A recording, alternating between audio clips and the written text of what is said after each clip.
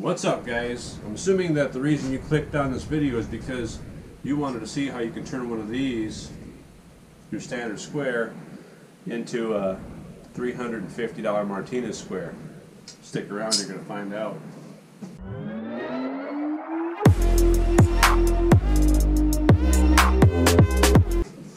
Alright guys, so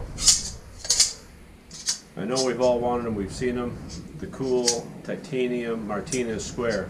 So the only real thing that I've ever noticed that looks different on them is this guy right here. So your standard square, almost any brand, they look just like this. They just have a flat top, nothing special about it. Well, the Martinez square has got this kind of a brick, more of a bigger handle on it, which I love. I got bigger hands, so they work great for me. Well, Martinez was kind enough to come out with a replacement for these on the Martinez square if you didn't have the vial. Now you can get the vial. So I'm going to show you how you can bolt this right onto here, put the vial in it, and make it look just like a Martinez square. 50 bucks.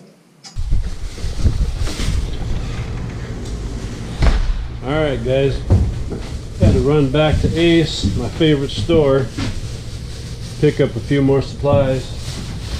Had to get a couple drill bits, some taps. I'll show you what I got right now, and some screws. Okay, I got my square, I got my Martinez bottom there. I had to pick up this. This is a, what is it? 16th drill bit. Got this one, 3/16 drill bit. Then I had to get, I got two number 43 drill bits and this tap for it, 440. So that's what we're gonna try and use. Then I picked up 6, I believe, because you know you always drop one of these 440 screws. And I went with the black anodized head, so they look nice on there. So there we go. Got a couple extra of those.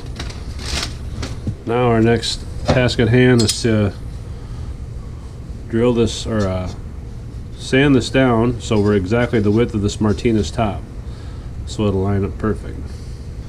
So I set this on here, made a couple scores on here with the razor blade so I can see my lines. Right there's my lines. Now I'm going to take it over the table saw, cut that down a little bit, see how it goes. Okay guys, I went over to the table saw and set the blade at a very short, took a very short height and kept taking a little bit out of this at a time, just kept running it through. Took this little bit out here now. This is exactly the same width of that. So a couple different ways you can do this. I showed you the other squares. You may be able to just take a belt sander, smooth that up a little bit if you need to take a little bit off to make it the same width as this, or you can do the table saw method too. That worked good for me. I'm going to take a belt sander now and just kind of smooth this up a little bit so I don't get any aluminum slivers. Now we'll move on to the next phase.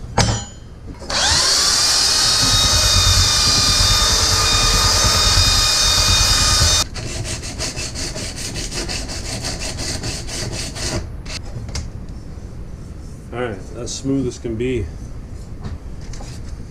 I like that. This matches this side now. This side, that looks sharp. Okay. Next thing we want to do, set this on here, mark it just right. We want to find a spot that is not interrupted by bolts or these divots to drill into, that we can put our short little screws down in here. So the plan is to drill through here and put these little tiny set screws in there, or these, not set screws, but these little tiny screws right into there.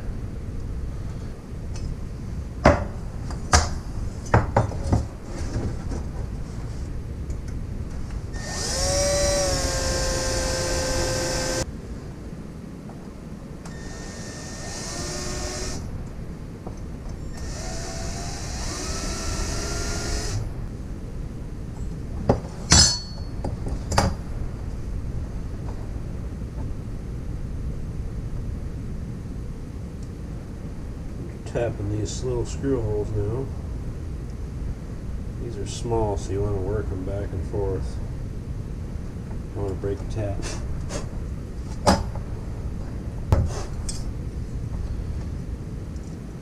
Okay, now that screw will go right through there. We have that much sticking out already, and it's going to be even more after we countersink this head a little bit.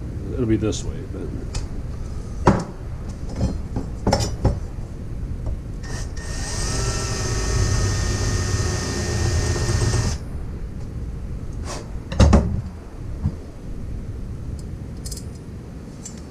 sticking up just a little bit, so I'm going to drill them all first with this and hit them with another one again.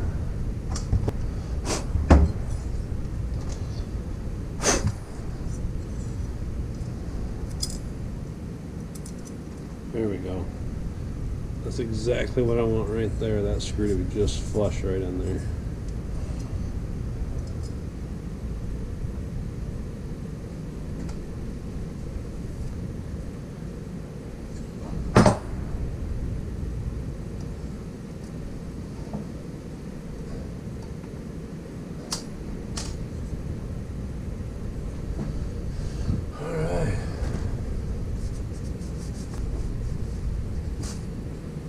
There you are, guys. Here's the money shot. I call it the Martinez, the Milwaukee Martinez square.